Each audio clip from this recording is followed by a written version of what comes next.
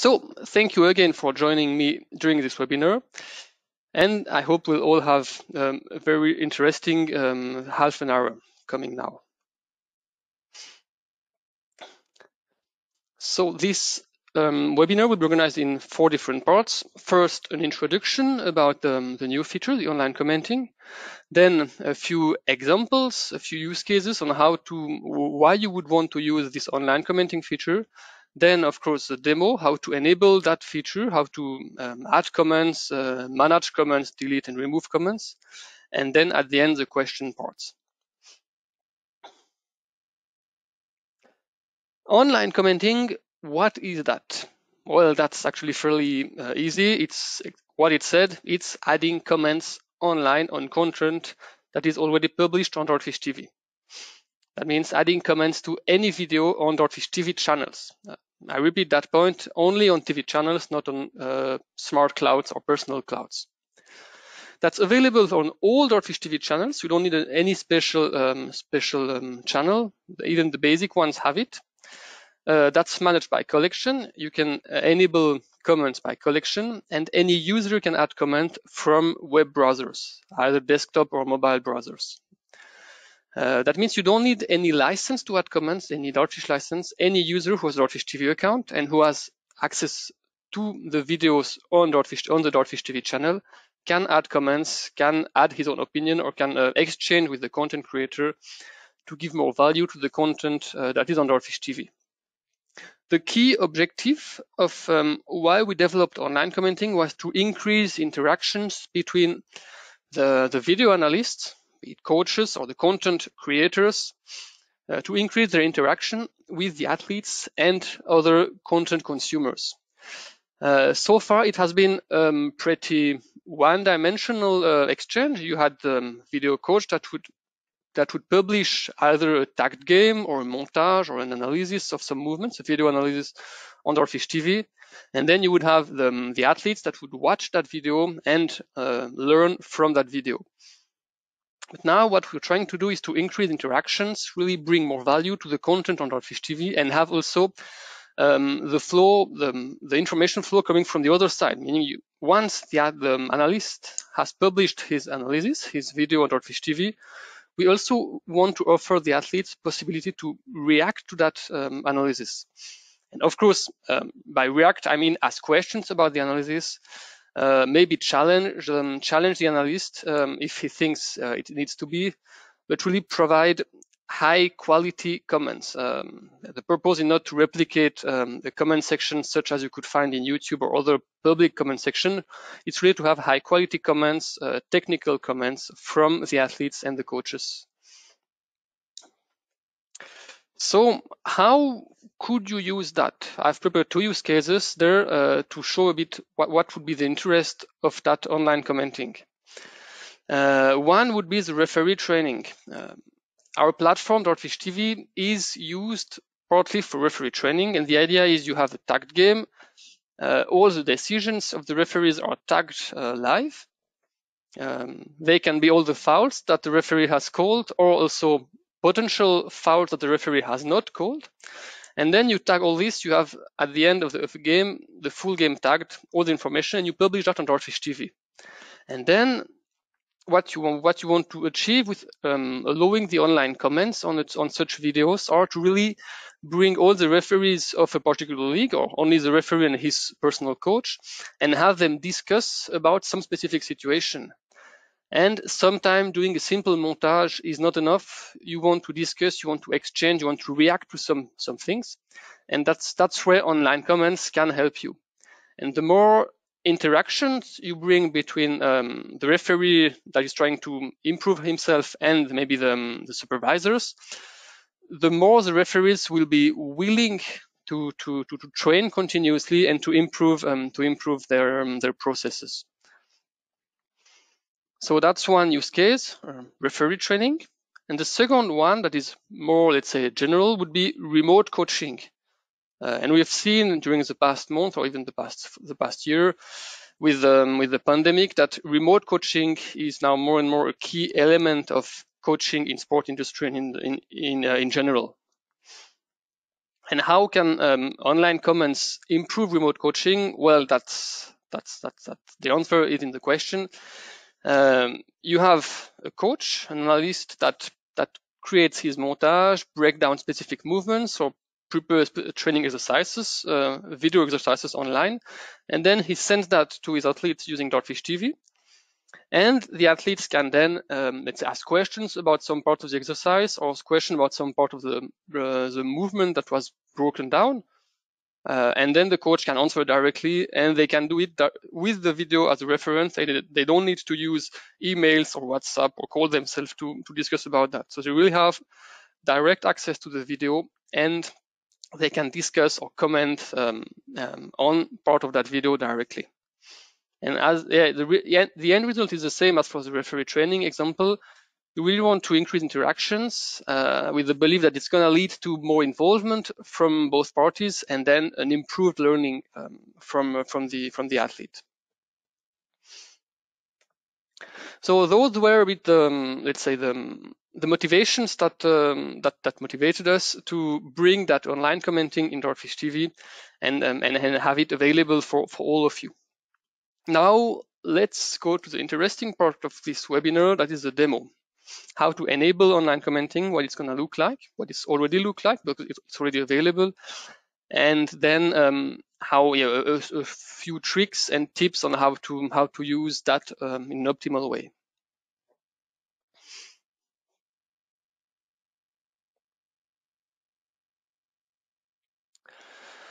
So you should now all see my browser with Dartfish TV in the on it. That's standard TV channel, where you have the homepage of Dartfish TV channel and all the video available. The most recent video on this channel. To enable online comments, which is by default not enabled, you'll have to go into the admin part. So if you are an administrator of a TV channel, that's all good. If you're not an administrator and you want to use this feature, contact him and ask him to enable that online comment feature. So to go to the admin part, you go to subscriptions and you have that small icon if you're admin. And now we reach that page, that admin page with the four tabs: settings, sharing, member statistics. And let's go to sharing to manage the collections. Now, when I create a new collection, I'll set the collection name.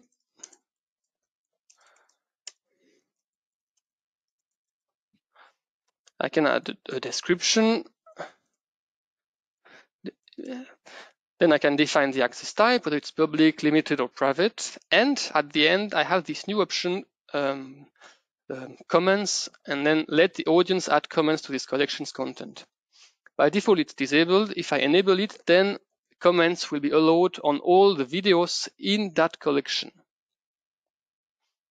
Be careful though, because anybody who has access to the collection will be able to publish comment as long as he has a Dartfish TV account. So for limited and private collection, that's good because you want your audience to be able to add comments. For public collections, however, if the comments are enabled, then anybody who has a Dartfish TV account will be able to add comments. So I would recommend to be cautious when you're enabling comments on public collections. Let's keep this one private to be sure it's all right.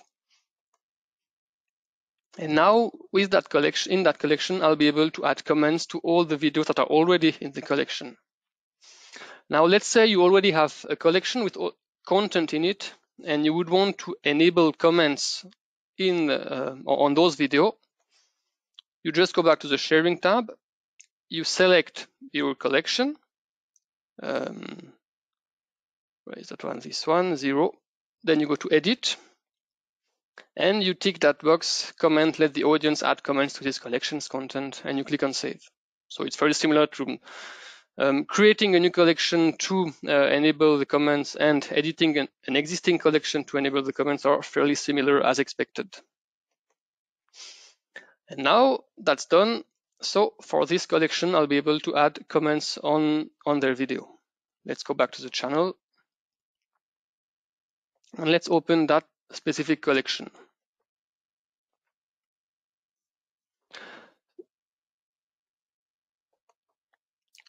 So this video here is an example of a short analysis of a football game with some fouls that have been tagged there in the as events. So each event there is a foul. I can play the full video. Don't need the sound. And if I want to add comments on the video, I have this new icon there, this new tool, show comments. And when I click on it, I can already start to add comments at the video level.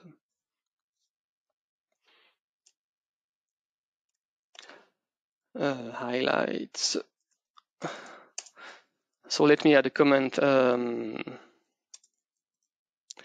at the video level. I type my comment and then I click on save. And I have my comment with my username here at the whole video level. You'll also notice that on the header there, I have this icon that shows there is one comment on the full video. Same is said here, one comment on the video level. If I want to edit a comment, I click on the three dots and I have this edit option if I've done a mistake in the comment, for instance. I can also delete it myself, that's also an option. I can only edit my own comment. I cannot edit comments from other users. And standard users, let's say with standard access rights, simple subscribers that can only watch the video, they can add comments, but they can obviously not delete comments from other. Only administrators and people with edit rights on a collection can delete other comments. So that's one first comment, but that's applied on the full video. Now just to show you how it looks like, if I add a second comment,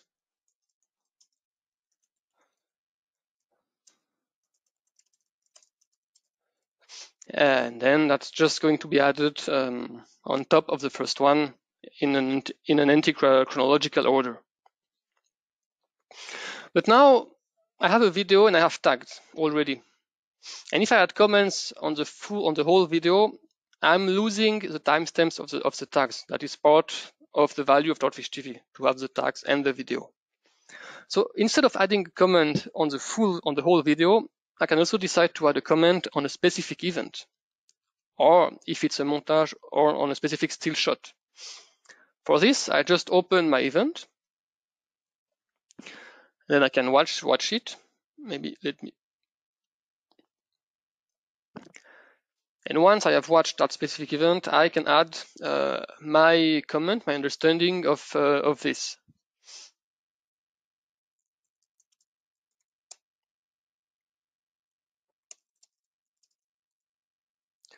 So it works the same as for the comments on the full video. You type your comment, click on save, and you have it there. And you see now that comment next to the event, there is a new icon, a new comment icon with a 1 in it, meaning there is one comment on this specific event. And if I want to filter only events who have comments, I can click on this tick box there, and it's going to filter all the events. And only events with comments will be displayed. Okay, now I only see the comments at that event level. Let's say I want to go back to the full video and see all the comments at the video level. I'll need to click on the header here, where it says one scene for events. Once I click on there, I'm back at the video level, and I see here video name. There are 2 comments that I can see here, plus 1 comment at event level, at the events. And if I click on this, it's filtering the events again, same as clicking on that tick box here. So that's how you differentiate between events at the video level and event at the comment at the video level, excuse me, and comments at the event level. Now, let's say I want to continue watching my video here, and there is only a specific image on that video where I want to add a comment. But this specific image has no still shot and has no event that is highlighting it. In this case, for instance, you can see there's a slow motion, and I want to add an event at this specific point, or a comment at this specific point of the video, because I think it's there that it's interesting to add my comment. In this case, I can see why there is a foul on this event. It's because the player from Liverpool, not sure who it was anymore, but that player was tackling with a very high foot. So if I want to add a comment on this specific image, I have this additional tool there, create a new comment marker. And now when I click on that, it creates, let's say, some kind of specific still shot applied on this image only of the video, and all the comments will be related to this this frame of the video. So let's add this high foot from, was it Carragher? I'm not sure. Liverpool.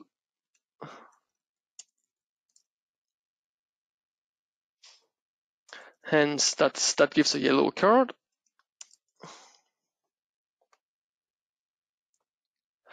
And now you see here, I have a new item there in my event list.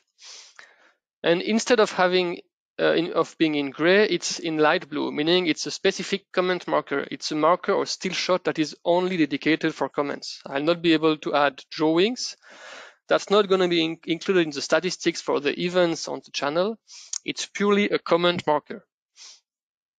And if I look at the timeline of the video, this comment marker is in blue. Instead of being in gray, it has a light blue background. And once that's done, the label of that comment marker is based on the first, let's say on the first words of the comment added there. So by default, I typed high foot from Liverpool player, hence yellow card, and the label is going to be high foot from Liverpool player. If I want to change that label, of course, I can do it. I just go here, the three dots next to it, edit, and I can edit the label of that comment marker.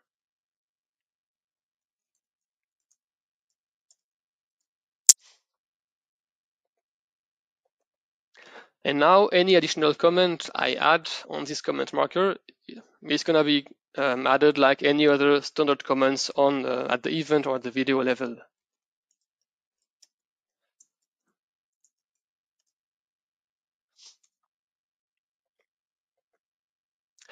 And that's basically it. You've seen everything. So it's a simple feature, or simple, easy to use. That was the purpose, as it's meant for everyone.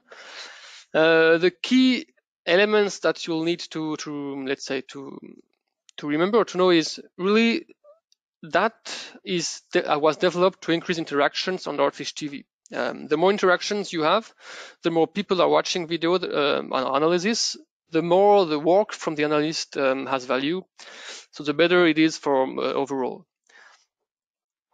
So no licenses, no My Dartfish licenses required, only a TV channel, and any user can then add from web browsers, from any web browser, desktop or mobile versions can add comments.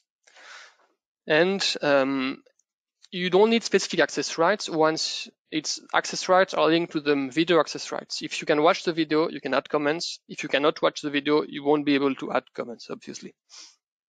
And then administrators and moderators also are able to delete comments from other people.